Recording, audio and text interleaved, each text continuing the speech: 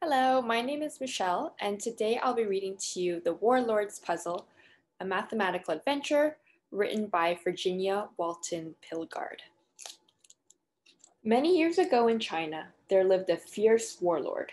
He was strong and brave and ruled over many people. One day, an artist, knowing that the warlord loved beautiful gifts, brought a blue tile to the palace. There was no tile like it in all of China. It was the rare blue of a winter sky when the dark storm clouds part. As the artist proudly turned it in his hands, it slipped and fell, breaking into 7 pieces: a parallelogram, a square, and 5 triangles. "Mend it," ordered the warlord. With trembling hands, the artist tried in vain to fit the pieces together. "The man who destroyed such beauty deserves my worst punishment," the warlord said. The frightened artist hurried to suggest a solution. "Perhaps, most honorable master, you could announce a contest and offer a prize for the one who puts the tile back together." The warlord rubbed his chin. The artist held his breath.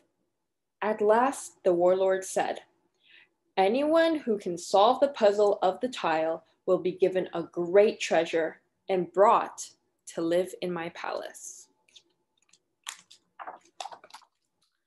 Word went out in the kingdom.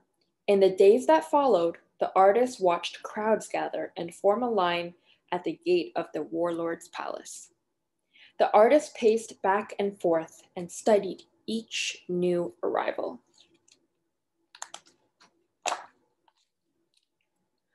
At the end of a line, a haughty scholar with a wispy beard leaned in on an ivory-handled walking stick. Behind him stood a round-faced monk dressed in a yellow robe. Surely, thought the artist, one of these 2 fine men will solve the puzzle. The end of the line had reached the river, where a poor peasant and his son fished for their supper.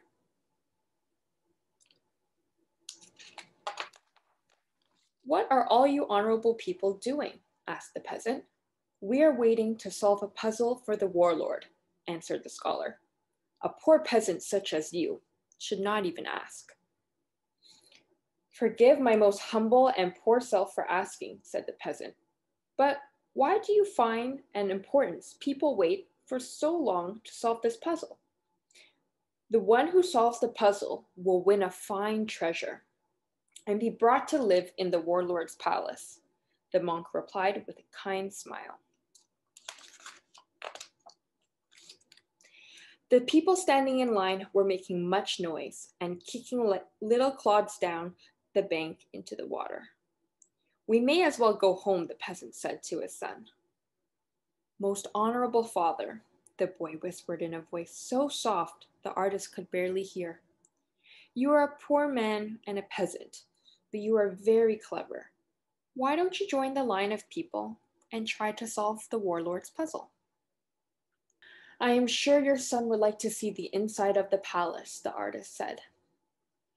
"The excitement may make my son forget his empty stomach.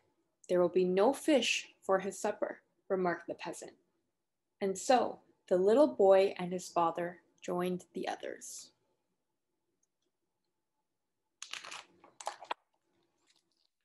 Finally, the line moved forward until the peasant and his son behold the palace. The corners of its green roof swooped up like giant wings. Inside the entrance were 2 golden dragons carved on tall pillars. Painted red flames curled around their legs.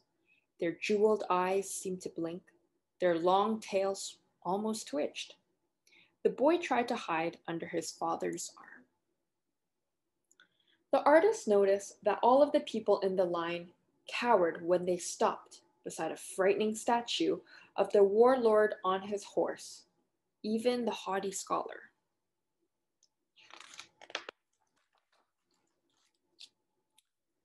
The warlord was seated in his banquet hall on a high gilded chair.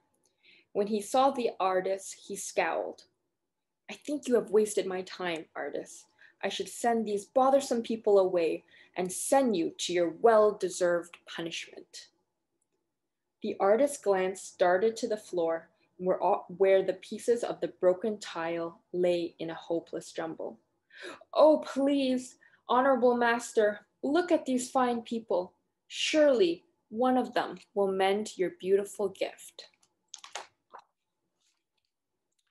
The scholar straightened his stooped shoulder and made a short speech about the many books he had read and the important teachers he had studied under.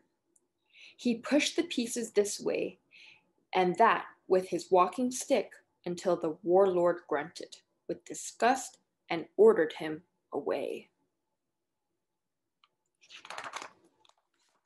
The artist trembled. He pulled the sleeve of the monk's robe.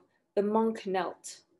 With his eyes closed, he stacked the pieces, largest on the bottom. This one will succeed, said the artist, rising a peak at the warlord's stern face. A riddle in clay, said the monk, looking up with a grin. Some riddles are meant to have no answer. Enough, roared the warlord. Artists, these two offend me more than all of the rest. They will share your punishment. No one noticed when the little boy sat down and began to play with the 7 pieces. The middle-sized triangle looked like his hat. He put the 2 large triangles together. They looked like his father's hat. He put them on top. He slid a little triangle around on the floor. It looked like the face of a fish his father would catch tomorrow when there were not so many people at the river. The parallelogram reminded him of the weave of his father's fishing net. He angled it between the 2 hats. Here, little fish, he whispered, swim into the net and I will put you in a box. Then he fit the square against the fish triangle that was swimming into the parallelogram net. 1 fish triangle was left. The little boy slipped it on the other side of the square. I think tomorrow we might catch 2 fish, he said aloud. The warlord looked down and gave a shout of joy. Weak with relief, the artist hugged the peasant and his son. The fierce warlord was as good as his word. He gave the boy a treasure of a carved jade and inlaid boxes and moved him and his family into the palace.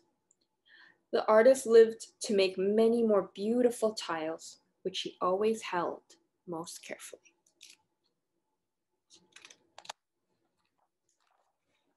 You may have guessed that the Warlords Puzzle was a tangram.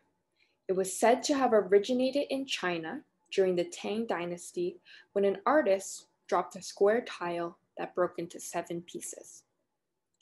French General Napoleon, writers Lewis Carroll and Edgar Allan Poe, and President Teddy Roosevelt are among those who have been fascinated with its deceptive simplicity. And then you end. Thank you so much, and I hope you enjoyed listening.